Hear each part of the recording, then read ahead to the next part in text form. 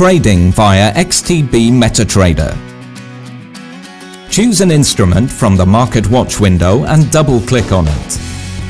You will be presented with a new window where you will be able to buy or sell the chosen instrument. For this tutorial, we will choose Euro versus US dollar. Please note that you can change the instrument in the symbol area. Also that you can choose the transaction type, instant execution versus pending order. Instant execution sends your order to the server for instant execution.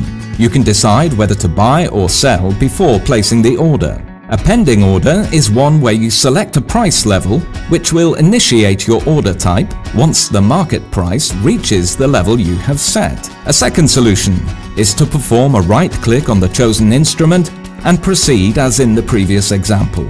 A third solution is to trade directly from the chosen chart, in this example Euro versus US dollar, and perform instant trade via chart or set up both stop loss or buy limit.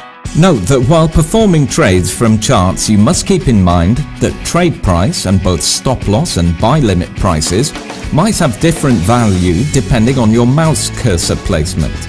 Finally, you can also perform the trade by clicking on the New Order button located in the MetaTrader toolbar.